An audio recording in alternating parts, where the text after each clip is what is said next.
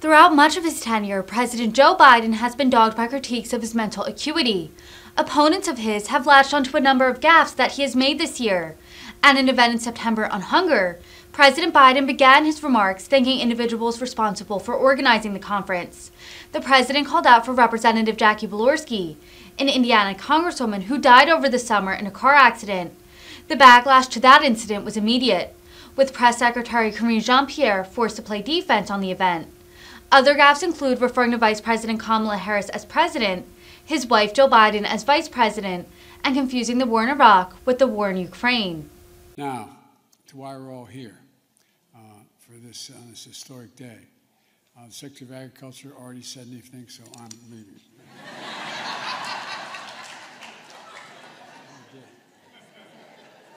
So I apologize you for any repetition that may occur here.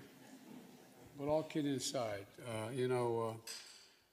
it's been over 50 years, to state the obvious. You all know it well. Since President Nixon convened the original White House Conference on Hunger, Nutrition, and Health. And that single conference and the laws that inspired led to transformational change that has helped millions of Americans live healthier lives for generations. Since that time, advances in research and medicine have taught us so much more about nutrition and health. And today, I'm convening this conference again because I believe we can use these advances to do even more to make America stronger and a healthier nation. And so many of you know so much about this as well, and you're committed. And I want to thank all of you here for including bipartisan elected officials like Representative Governor, Senator Braun, Senator Booker, Representative Jackie. Are you here? Where's Jackie? I didn't think she was going to be here to help make this a reality. And thanks to Senator Stabenow, Representative DeLauro for their leadership. And here today we have advocates and activists, Jose Andres. You heard of him, haven't you? Last time we hung out on the Ukrainian border in Poland. And leaders of business, labor, agriculture, faith, and philanthropy. And to achieve ambitious goals that I know we can do if we work together. I really do know we can do this. End hunger in this country by the year 2030. You know, we're dealing with inflation is a worldwide problem right now because of a war in Iraq and the impact on oil and what Russia's doing. The war in Ukraine. And think of Iraq because that's where my son died. Because he died. But the point is that that's why it's up. We have the lowest inflation rate of almost any major country in the world. We've done a lot to try to take it under control. I've released millions of barrels of oil from our Strategic Petroleum Reserve, keeping the price down. It's down about $1.25 and going down. It needs to go more. But they talk about inflation all the time. What in God's name? And they ask why I call this the Inflation Reduction Act. If you have to take a prescription that costs you an arm and a leg, and I reduce that, and you don't have to pay as much, it reduces your cost of living. It reduces inflation in your paycheck. And by the way, no, I'm serious. My dad used to say everybody deserves a little bit of breathing room. Granted, when the price of a gallon of gasoline went up, we talked about it at our kitchen table. We weren't poor. We were an average middle-class family. We lived in a 3-bedroom split-level house in a development in a suburban area. We were in a situation where, we had 4 kids and a grandpa living with us. And but we weren't poor, but we didn't have any money. We didn't have anything left over. And so it was, do you have anything left to have a little bit of breathing room?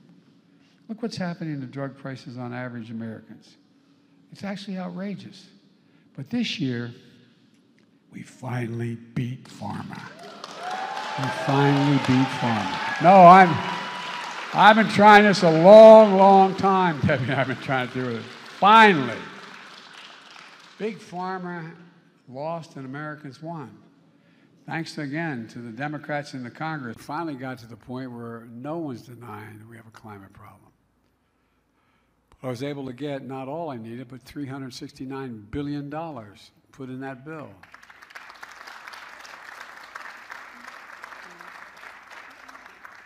And we had, I think the guys were with me, the Congress were with me when I invited the CEOs of the auto companies to the White House lawn in the back, behind the White House. And I talked about automobiles, and they talked about electric vehicles. At the time, Amy Barr Chairman Barr of General Motors, was suing the state of California because you had a higher standard for emissions than the rest of the country, and they said they couldn't do that. Well, she left that meeting and she dropped the suit. Called me up and said they're going to go all electric by 2035. Every other company has signed up to do the same thing. So we're working with the auto industry to transition to electric vehicle future, providing tax credits to buy electric vehicles, as well as, any IBW guys here? Well, guess what? You guys are going to install 500,000 charging stations around the country. So it's going to be, that's like 500,000 gas stations. Not a joke. 500,000. Because people are going to say, I'm not buying a vehicle because it can only take me X number of miles. And by the way, we're investing billions of dollars, and many of you are investing billions of dollars in battery technology. We're now changing the nature of the life of a battery. Thank you, Mr. President. I also have a question for you about China, but before I do, I just wanted to follow up on something you said earlier. When you said it remains to be seen whether the Ukraine government is prepared to compromise with Russia. Previously, you've told us the only thing for the Russians to do is get completely out of Ukraine, go back to the lines that existed prior to February 24. Are you suggesting with the word compromise that you think that there is room for territorial compromise now? No, I'm not. See, that's up to the Ukrainians. Nothing about Ukraine without Ukraine. So what kind of compromise do you have in mind? I didn't have any in mind. You have asked the question whether or not, if I recall, whether or not what would happen if, in fact, after I think the context is that whether or not they're pulling back from Fallujah and from the Kherson, the city of Kherson, and they're coming back across the river to the eastern side of the river, the Russian forces. And I said, what's going to happen is they're going to both lick their wounds, decide what they're going to do over the winter, and decide whether or not they're going to compromise. That's what's going to happen, whether or not. I don't know what they're going to do. But I do know one thing, we're not going to tell them what they have to do. We saw extraordinary results in these midterm elections that no one thought possible. More independents voted for Democrats and Republicans in this election. Young people, you voted in historic numbers again, just as you did 2 years ago. Young people voted to continue addressing the climate crisis, gun violence, personal rights and freedoms, student debt relief, all those things which you stepped up to do. As I said, women in America made their voices heard, man. I said last year that one of the most extraordinary things about the Dobbs decision is what was about to challenge American women when the justice said, let's see, they have it in their power, basically saying, let's see what they're going to do. Well, guess what? Y'all showed up and beat the hell out of them. Look, I said it then. Those who support ripping away the rights to choose don't have a clue about the power of women in America, but now I think they do. And by the way, no one worked harder to get that message across America than this lady right here. Let me start off with 2 words. Made in America. Made in America. And that's not hyperbole. I'm not joking about that, as you know. And I want to say up front, and the management here understands, and I'm proud of them, I'm a union guy. And I tell you what, I made it real clear to everybody, whether speaking to the National Chamber of Commerce or the Business Roundtable, the reason I'm the most pro-union president in American history is because you're the single best workers in the world. Not a joke. You know, a lot of people think that you just show up and you got a job.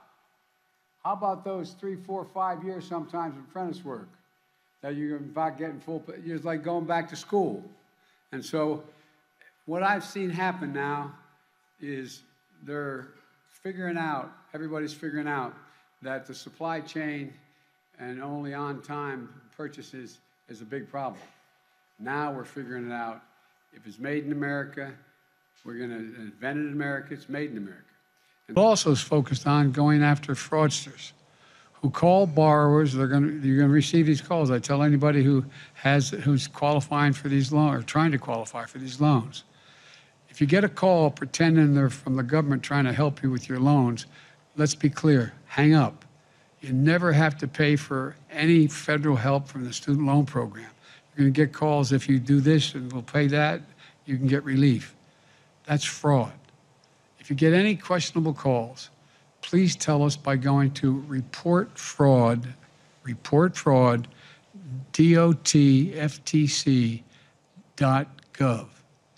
My message to fraudsters looking to cheat the American people is don't do it. We're going to hold you accountable. And Lieutenant Governor, I was saying something nice about you. That's why I went out. But I'm saying we're going to try like the devil to keep you from deciding to leave. I wish you didn't. And John, thank you very much for running. I really do appreciate it. And Zell, you're gonna be a great lady in the Senate. Severe illness.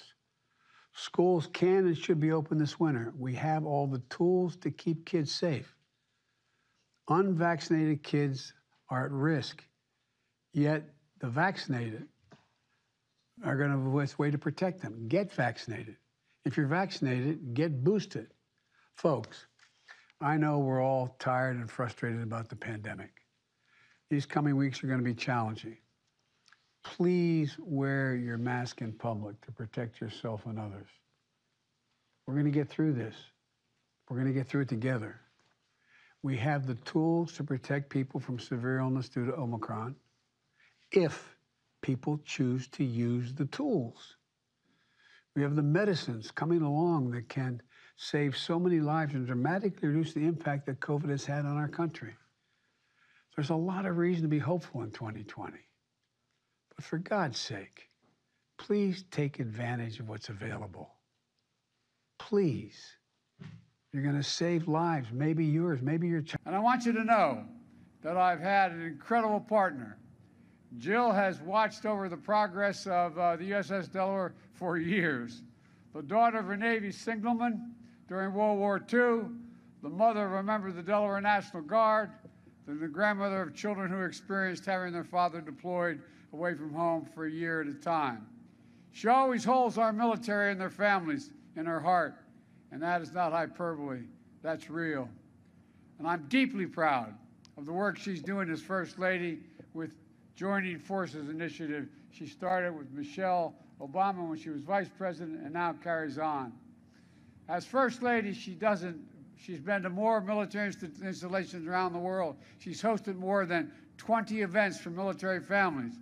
And she's working to expand economic opportunities for military spouses, who, by the way, in the words of Keats, they also serve, will only stand and wait. And a submariner's spouse stands and waits a lot.